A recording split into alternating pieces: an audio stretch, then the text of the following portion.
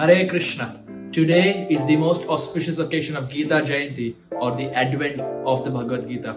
The day Sri Krishna spoke the Bhagavad Gita to Arjun on the battlefield of Kurukshetra. When Srila Prabhupada was there at 26th Avenue, he had the manuscripts of Bhagavad Gita ready and he wanted it to be published. But every publishing house rejected the proposal of printing a Bhagavad Gita because they felt modern day America will not read a sacred text like the Bhagavad Gita.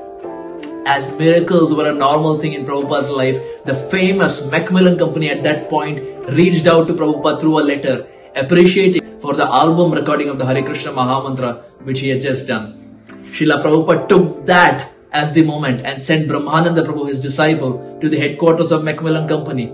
And as they were conversing, as they were discussing, Brahmananda Prabhu mentioned to Macmillan Company that they wanted to print Bhagavad Gita as it is. They wanted to publish this sacred text. And as the Macmillan Company heard this, they were excited because in their religion section, they had books of all the faith except the Bhagavad Gita as it is.